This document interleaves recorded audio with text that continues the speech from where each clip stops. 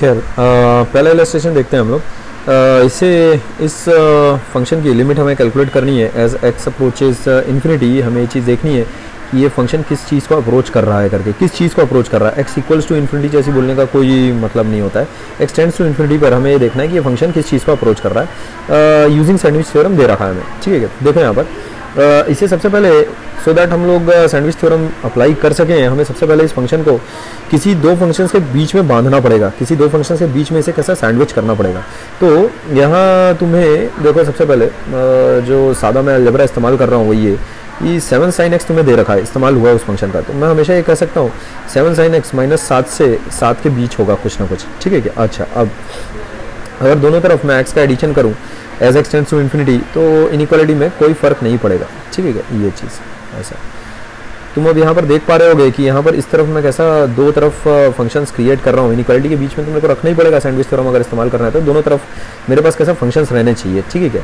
ये lower function और ये हायर फंक्शन, ठीक है क्या, इन दोनों के बीच में इसको मैं सैंडविच कर रहा हूँ, ठीक है क्या। तो अब -2x प्लस 13 से जैसे तुम इसको डिवाइड करोगे तो ऑब्वियस है नेगेटिव क्वांटिटी से अगर तुम डिवाइड करोगे तो साइन चेंज हो जाएगा इनइक्वालिटी का, ठीक है क्या। -2x will tend to minus infinity plus 13 अगर तुम करोगे तो वो एक नेगेटिव क्वांटिटी है, ये बात ध्यान में रखना, इसलिए इनइक्वालिटी का साइन चेंज होगा, ठीक है क्या। उसके बाद साइन चेंज होने के बाद वो सिचुएशन देखो तुम्हारे पास बीच में वो जो रिक्वायर्ड फंक्शन है वो सैंडविच हो चुका है अब तुम्हारे पास दो फंक्शंस के बीच में, ठीक है क्या। ये ऐसे, ठीक है। अब देखो ज़रा, ये जो फंक्शन है ये हमेशा इस फंक्शन से बड़ा रहेगा और ये जो फंक्शन है ये इससे बड़ा रहेगा हमेशा, ये इनइक्वालिटी का ऑर्डर रहेगा इसमें।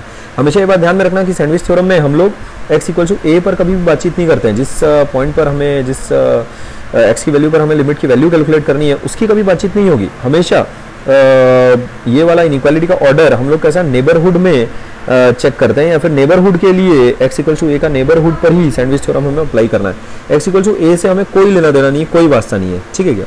इनफैक्ट जो सैंडविच थ्योरम वाली इनइक्वालिटी है वो जो fx is greater than equal to, जो तुमने लास्ट वीडियो में देखी है, is greater than equal to gx is greater than equal to hx, ये वाली इनइक्वालिटी भी x इक्वल टू a पर जरूरी नहीं कि होल्ड करे, ठीक है क्या। इसका मतलब f of a need not necessarily be greater than equal to g of a need not necessarily be greater than equal to h of a, ये बात अपने को ध्यान में रखनी है, ठीक है क्या। अच्छा, अब अगर इन दोनों फंक्शंस की अगर तुम लिमिट देखो, limit x tends to infinity, ठीक है, x minus 7 bye -2x plus 13, ये बहुत ही साधारण सा लिमिट है ये, limit x tends to infinity x plus 7।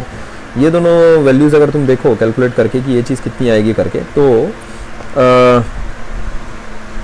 यहाँ पर हम काफ़ी कॉमन सा एल्जेब्रिक उसमें अलजेब्रा ऑफ लिमिट्स का एक कॉमन सा रिजल्ट इस्तेमाल करेंगे कि यहाँ पर देखो इस चीज़ को हम लोग 0 लिख सकते हैं, ठीक है। तो इस चीज़ को इवेलुएट करने के पहले तुम कैसा करोगे, सबसे पहले लिमिट को ऊपर और नीचे ऐसा काम, ठीक है, लिमिट x माइनस 7 ये ऐसा काम करोगे, ये ऐसा, ठीक है, ये ऐसा limit x tends to infinity, ठीक है, -2x प्लस 13, ठीक है, वाया अलजेब्रा ऑफ लिमिट्स, ये काम मैं कर सकता हूँ। अब उसके बाद ऊपर नीचे अगर मैंने x से डिवाइड कर दिया तो ये चीज़ कुछ ऐसी दिखने लगी, limit x tends to infinity 1 minus 7 bye x, ठीक है, ये ऐसा divided by limit x tends to infinity, ये हो जाएगा मेरे पास -2 प्लस 13 बाय x, ठीक है। अब इसमें देखो जैसे वो लिमिट का साइन अंदर जाएगा, ठीक है, जैसे वो लिमिट का साइन यहाँ प्रोपोगेट होगा और यहाँ प्रोपोगेट होगा, माइनस प्लस साइन के अक्रॉस मैं लिमिट का साइन स्प्लिट कर सकता हूँ, मतलब वो लिमिट ऑपरेटर एक्चुअल में इस पर भी चलेगा और इस पर भी चलेगा, तो ये वाली चीज़ पूरा कट के कैंसिल ऑफ हो जाएगी, ठीक है। तो limit x tends to infinity, ठीक है, 1 minus limit x tends to infinity 7 bye x, ठीक है, ये ऐसा बनेगा कुछ।